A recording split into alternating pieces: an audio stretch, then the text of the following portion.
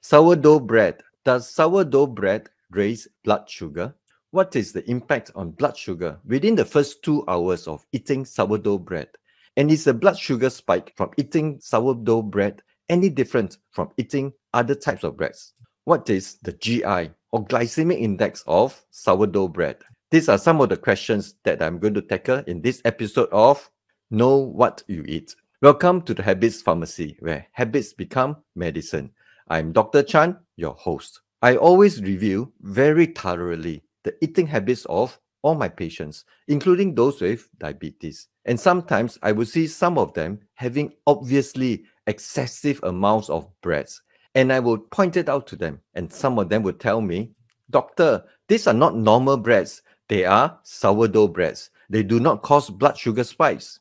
Or, Doctor, I was told by my friends that because of the special way that sourdough breads are made, they are different from other breads. So people with diabetes can take sourdough breads freely. So let's examine this statement. Sourdough breads do not raise blood sugar, and people with diabetes can take it freely in any amounts without any concerns about having any unhealthy blood sugar spikes from eating sourdough breads. True or false? What do you think? Let's have a mini quiz, a multiple choice question quiz with regards to sourdough breads. Which of these statements do you think is true? Is it A, sourdough bread does not raise blood sugar? People with diabetes can take it freely.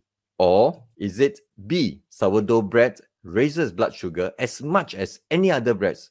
People with diabetes should still be mindful of that. Or is it C, sourdough bread will still raise blood sugar, albeit to a lesser degree than most other breads? People with diabetes should still be mindful of that fact. Which of these statements do you think more accurately reflect how sourdough breads might affect blood sugar? Is it A, B, or C? Why don't you write down your answer in the comments section below? One way of looking at the impact of any food on blood sugar within the first 2 hours of ingestion is by looking at the GI or glycemic index of that food from databases of GI tests done on that food. And my go-to source for GI information is this website maintained by the University of Sydney, which has one of the largest databases of GI test results. Go to glycemicindex.com, then click on GI search. Type in sourdough and click search.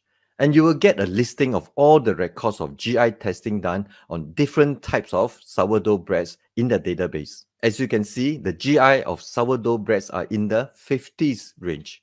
When one says that the GI test result of a particular brand or recipe of sourdough bread is, say, 54, what does it actually mean? To put it very simply, almost at the risk of oversimplification, we can take it to mean that after eating that particular sourdough bread, the resulting blood sugar spike is about 54% of the blood sugar spike from eating the equivalent amount of glucose in the 2 hours after ingestion. So, with a GI in the 50s range, the GI of sourdough bread is in the low to medium GI categories, similar to wholemeal breads, albeit generally a little lower. This is how the range of GI for sourdough breads compare with other common staples such as oats, rice, quinoa, and barley. Although the glycemic index rating of sourdough breads is in the 50s, the actual blood sugar spike or the glycemic response for any individual after eating a meal containing sourdough bread is determined by more than just the GI of the sourdough bread. It also depends on a few factors, including that individual's glucose tolerance, the amount of sourdough bread eaten, as well as what other foods were eaten together with the sourdough bread in that particular meal. At this point, I want to highlight that the focus of this video is on discussing the blood sugar impact of sourdough bread. I am not comparing sourdough bread with other breads in terms of nutrition, phytates, or gluten levels in this video. So let's go back to the mini quiz I challenged you with at the beginning of the video. The answer is not A. It is not correct to say that sourdough bread does not raise blood sugar and that people with diabetes can take sourdough breads freely in any amounts without any concerns about blood sugar spikes. But at the same time, it is also not quite true to say that sourdough breads raises blood sugar as much as any other types of breads. The correct answer should be C.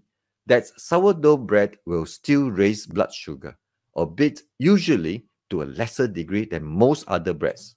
Therefore, although sourdough bread has a lower glycemic index than many other breads, people with diabetes should still be mindful that sourdough bread with a glycemic index of about 55 will still raise blood sugar, albeit to a lesser degree than the higher GI breads, and should therefore still be mindful of the other factors that I have highlighted earlier in the video that will affect the blood sugar spike when eating a meal containing sourdough bread. I hope you have found this video useful. Let me know in the comments below what other questions regarding food and health that you would like me to tackle in future episodes of Know What You Eat. Let habits be Thai medicine. I'm Dr. Chan. Eat well and be well.